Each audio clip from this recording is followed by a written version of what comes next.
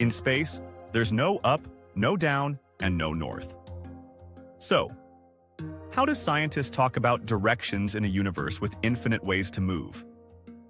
Astronauts quickly learn that your brain loses orientation the moment Earth disappears. Your inner compass collapses. Every direction looks the same. But scientists solve this with cosmic geometry. Instead of north, south, east, and west, they use fixed reference points in the sky. A giant map drawn from Earth's orbit, called the Celestial Coordinate System. It's like latitude and longitude, but for the stars.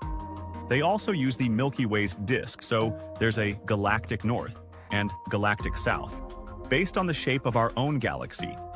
And far beyond that, they lock onto quasars, ancient, bright galaxies so distant they appear perfectly still.